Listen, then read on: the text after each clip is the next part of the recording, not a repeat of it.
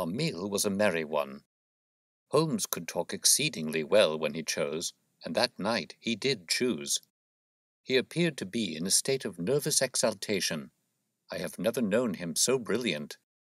He spoke on a quick succession of subjects, on miracle plays, on medieval pottery, on Stradivarius violins, on the Buddhism of Ceylon, and on the warships of the future, handling each as though he had made a special study of it. His bright humor marked the reaction from his black depression of the preceding days. Athelney Jones proved to be a sociable soul in his hours of relaxation, and faced his dinner with the air of a bon vivant. For myself, I felt elated at the thought that we were nearing the end of our task, and I caught something of Holmes's gaiety. None of us alluded during dinner to the cause which had brought us together. When the cloth was cleared, Holmes glanced at his watch and filled up 3 glasses with port. "One bumper," said he, "to the success of our little expedition, and now it is high time we were off. Have you a pistol, Watson?" "I have my old service revolver in my desk." "You had best take it, then. It is well to be prepared. I see that the cab is at the door. I ordered it for 6:30. It was a little past 7 before we reached the Westminster Wharf and found our launch awaiting us. Holmes eyed it critically. "Is there anything to mark it as a police boat?" "Yes, that green lamp at the side." "Then take it off." The small change was made. We stepped on board and the ropes were cast off. Jones, Holmes, and I sat in the stern. There was 1 man at the rudder, 1 to tend the engines, and 2 burly police inspectors forward. "Where to?" asked Jones. "To the tower. Tell them to stop opposite Jacobson's yard." Our craft was evidently a very fast one. We shot past the long lines of loaded barges as though they were stationary. Holmes smiled with satisfaction as we overhauled a river steamer and left her behind us. "We ought to be able to catch anything on the river," he said. "Well, hardly that, but there are not many launches to beat us. We shall have to catch the Aurora, and she has a name for being a clipper. I will tell you how the land lies, Watson. You recollect how annoyed I was at being balked by so small a thing?" "Yes." "Well, I gave my mind a thorough rest by plunging into a chemical analysis. One of our greatest statesmen has said that a change of work is the best rest. So it is. When I had succeeded in dissolving the hydrocarbon which I was at work at, I came back to our problem of the Sholtos, and thought the whole matter out again. My boys had been up the river and down the river without result. The launch was not at any landing stage or wharf, nor had it returned, yet it could hardly have been scuttled to hide their traces, though that always remained as a possible hypothesis if all else failed. I knew this man Small had a certain degree of low cunning, but I did not think him capable of anything in the nature of delicate finesse. That is usually a product of higher education. I then reflected that since he had certainly been in London some time, as we had evidence that he maintained a continual watch over Pondicherry Lodge, he could hardly leave at a moment's notice, but would need some little time, if it were only a day, to arrange his affairs. That was the balance of probability, at any rate. "It seems to me to be a little weak," said I. "It is more probable that he had arranged his affairs before ever he set out upon his expedition." "No, I hardly think so. This lair of his would be too valuable a retreat in case of need for him to give it up until he was sure that he could do without it. But a second consideration struck me. Jonathan Small must have felt that the peculiar appearance of his companion, however much he may have top-coated him, would give rise to gossip, and possibly be associated with this Norwood tragedy. He was quite sharp enough to see that. They had started from their headquarters under cover of darkness, and he would wish to get back before it was broad light. Now it was past 3 o'clock, according to Mrs. Smith, when they got the boat. It would be quite bright, and people would be about in an hour or so. Therefore, I argued, they did not go very far. They paid Smith well to hold his tongue, reserved his launch for the final escape, and hurried to their lodgings with the treasure box. In a couple of nights, when they had time to see what view the papers took, and whether there was any suspicion, They would make their way under cover of darkness to some ship at Gravesend or in the Downs, where no doubt they had already arranged for passages to America or to the colonies. But the launch? They could not have taken that to their lodgings. Quite so. I argued that the launch must be no great way off in spite of its invisibility. I then put myself in the place of Small, and looked at it as a man of his capacity would. He would probably consider that to send back the launch or to keep it at a wharf would make pursuit easy if the police did happen to get on his track. How, then, could he conceal the launch and yet have her at hand when wanted? I wondered what I should do myself if I were in his shoes. I could only think of one way of doing it. I might hand the launch over to some boat builder or repairer with directions to make a trifling change in her. She would then be removed to his shed or yard and so be effectually concealed, while at the same time I could have her at a few hours' notice. Well, that seems simple enough. It is just these very simple things which are extremely liable to be overlooked. However, I determined to act on the idea. I started at once in this harmless seaman's rig and inquired at all the yards down the river. I drew blank at 15, but at the 16th, Jacobson's, I learned that the Aurora had been handed over to them 2 days ago by a wooden-legged man, with some trivial directions as to her rudder. "There ain't naught amiss with her rudder," said the foreman. "There she lies with the red streaks." At that moment, who should come down but Mordecai Smith, the missing owner? He was rather the worse for liquor. I should not, of course, have known him, but he bellowed out his name in the name of his launch. "I want her tonight at 8 o'clock, said he. 8 o'clock sharp, mind, for I have 2 gentlemen who won't be kept waiting. They had evidently paid him well, for he was very flush of money, chucking shillings about to the men. I followed him some distance, but he subsided into an ale-house, so I went back to the yard, and, happening to pick up one of my boys on the way, I stationed him as a sentry over the launch. He is to stand at water's edge and wave his handkerchief to us when they start. We shall be lying off in the stream, and it will be a strange thing if we do not take men, treasure, and all." "You have planned it all very neatly, whether they are the right men or not," said Jones. "But if the affair were in my hands, I should have had a body of police in Jacobson's yard, and arrested them when they came down." "Which would have been never. This man Small is a pretty shrewd fellow. He would send a scout on ahead, and if anything made him suspicious, lie snug for another week." "But you might have stuck to Mordecai Smith, and so been led to their hiding-place," said I. "In that case I should have wasted my day. I think that it is 100 to 1 against Smith knowing where they live. As long as he has liquor and good pay, why should he ask questions? They send him messages what to do. No, I thought over every possible course, and this is the best."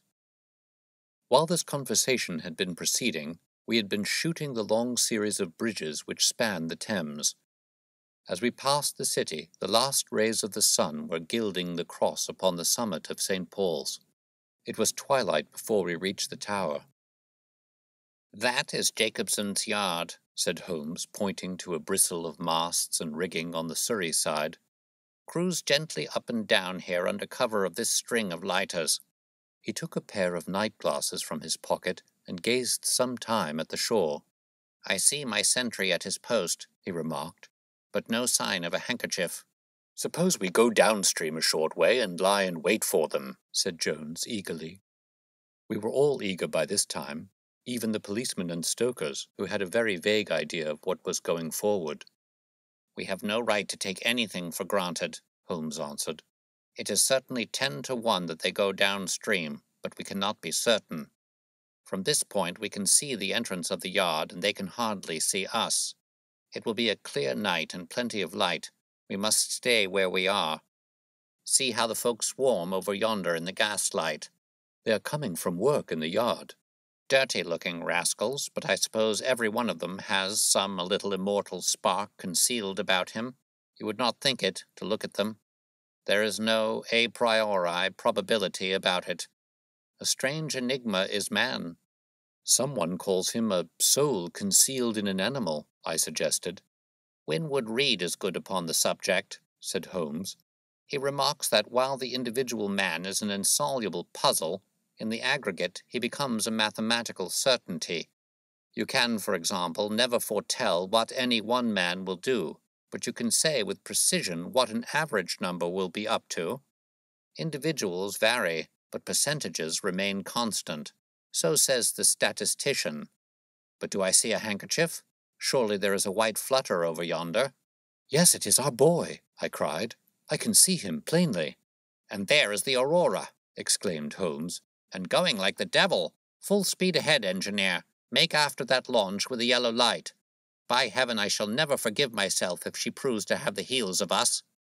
She had slipped unseen through the yard entrance and passed behind 2 or 3 small craft, so that she had fairly got her speed up before we saw her. Now she was flying down the stream near into the shore, going at a tremendous rate. Jones looked gravely at her and shook his head. She is very fast, he said. I doubt if we shall catch her. We must catch her, cried Holmes between his teeth. Heap it on, stokers. Make her do all she can. If we burn the boat, we must have them. We were fairly after her now. The furnaces roared and the powerful engines whizzed and clanked like a great metallic heart. Her sharp, steep prow cut through the river water and sent 2 rolling waves to right and to left of us. With every throb of the engines, we sprang and quivered like a living thing. One great yellow lantern in our bows threw a long, flickering funnel of light in front of us. Right ahead, a dark blur upon the water showed where the Aurora lay, and the swirl of white foam behind her spoke of the pace at which she was going. We flashed past barges, steamers, merchant vessels, in and out, behind this one and round the other.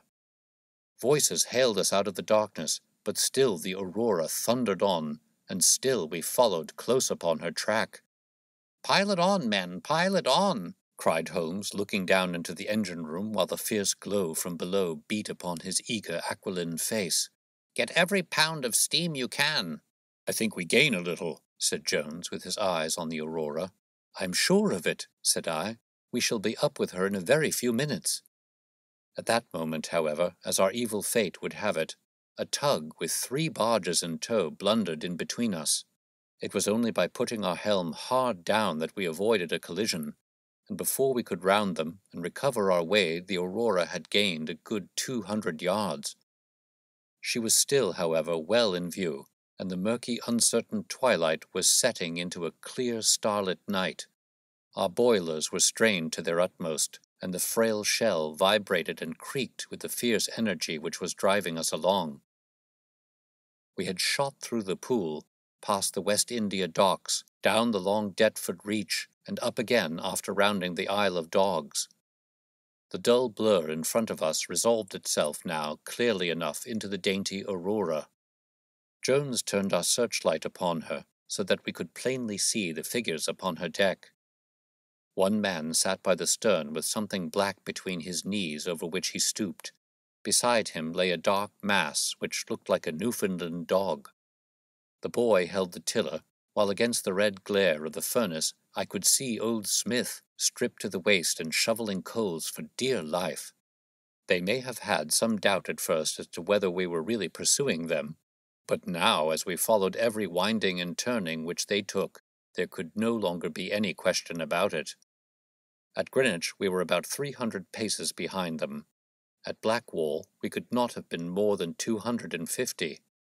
I have coursed many creatures in many countries during my checkered career, but never did sport give me such a wild thrill as this mad, flying manhunt down the Thames.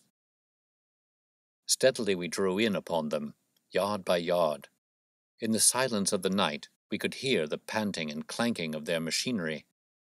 The man in the stern still crouched upon the deck, and his arms were moving as though he were busy, while every now and then he would look up and measure with a glance the distance which still separated us. Nearer we came, and nearer. Jones yelled to them to stop. We were not more than 4 boats' lengths behind them, both boats flying at a tremendous pace. It was a clear reach of the river, with Barking level upon one side and the melancholy Plumstead marshes upon the other. At our hail, the man in the stern sprang up from the deck and shook his two clenched fists at us, cursing the while in a high, cracked voice.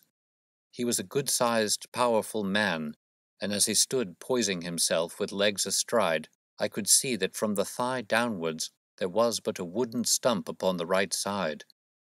At the sound of his strident, angry cries, there was movement in the huddled bundle upon the deck. It straightened itself into a little black man, the smallest I have ever seen, with a great, misshapen head and a shock of tangled, dishevelled hair.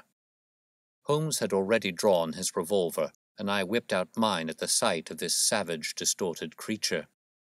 He was wrapped in some sort of dark ulster or blanket, which left only his face exposed, but that face was enough to give a man a sleepless night. Never have I seen features so deeply marked with all bestiality and cruelty. His small eyes glowed and burned with a sombre light, and his thick lips were writhed back from his teeth, which grinned and chattered at us with a half-animal fury. "Fire if he raises his hand," said Holmes quietly. We were within a boat's length by this time, and almost within touch of our quarry. I can see the two of them now as they stood, the white man with his legs far apart, shrieking out curses, and the unhallowed dwarf with his hideous face and his strong yellow teeth gnashing at us in the light of our lantern. It was well that we had so clear a view of him. Even as we looked, he plucked out from under his covering a short, round piece of wood, like a school ruler, and clapped it to his lips. Our pistols rang out together. He whirled round, threw up his arms, and with a kind of choking cough, fell sideways into the stream. I caught one glimpse of his venomous, menacing eyes amid the white swirl of the waters. At the same moment, the wooden-legged man threw himself upon the rudder and put it hard down so that his boat made straight in for the southern bank, while we shot past her stern, only clearing her by a few feet. We were round after her in an instant, but she was already nearly at the bank. It was a wild and desolate place, where the moon glimmered upon a wide expanse of marshland, with pools of stagnant water and beds of decaying vegetation. The launch, with a dull thud, ran up upon the mud bank, with her bow in the air and her stern flush with the water. The fugitive sprang out, but his stump instantly sank its whole length into the sodden soil. In vain he struggled and writhed. Not one step could he possibly take, either forwards or backwards. He yelled in impotent rage, and kicked frantically into the mud with his other foot, but his struggles only bored his wooden pin the deeper into the sticky bank. When we brought our launch alongside, he was so firmly anchored that it was only by throwing the end of a rope over his shoulders that we were able to haul him out, and to drag him, like some evil fish, over our side. The two Smiths, father and son, sat sullenly in their launch, but came aboard meekly enough when commanded. The Aurora herself we hauled off and made fast to our stern. A solid iron chest of Indian workmanship stood upon the deck. This, there could be no question, was the same that had contained the ill-omened treasure of the Sholtos. There was no key, but it was of considerable weight, so we transferred it carefully to our own little cabin. As we steamed slowly upstream again, we flashed our searchlight in every direction, but there was no sign of the islander. Somewhere in the dark ooze at the bottom of the Thames lie the bones of that strange visitor to our shores. "See here," said Holmes, pointing to the wooden hatchway. "We were hardly quick enough with our pistols." There, sure enough, just behind where we had been standing, stuck one of those murderous darts which we knew so well. It must have whizzed between us at the instant that we fired. Holmes smiled at it and shrugged his shoulders in his easy fashion.